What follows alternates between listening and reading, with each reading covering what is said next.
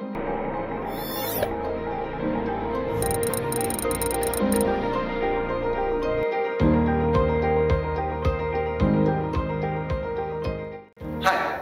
I'm Bruno Cassiman. What puzzles me is whether firms actually profit from their technological innovations. This seems like a rather trivial question to answer when looking at Alphabet, Amazon, or Microsoft, or at the amount of capital that technological startups are able to raise.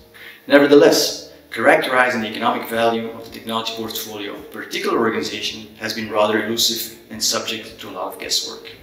To address this issue, my colleagues Sam Arts, Janan Hao, and I utilize advanced natural language processing and machine learning tools to analyze the text of company patents and characterize their technology portfolios. We do this in different steps. First, we identify the unique content describing technology for the millions of patents in the database.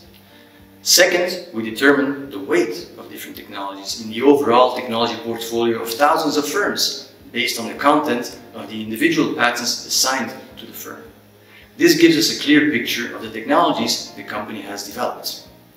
Finally, we compare the technology portfolios across companies to evaluate the distance in technology space between different firms in terms of the content of their technology portfolios. Based on this exercise, we identify the firms that are pushing the technology frontier by building more unique technology portfolios. We encounter potential technology partners or interested takeover targets, or we can determine the market value of companies based on the uniqueness of their technology portfolio. Understanding the content and economic value of a company's technology portfolio is critical for businesses to remain competitive and drive investments in innovation.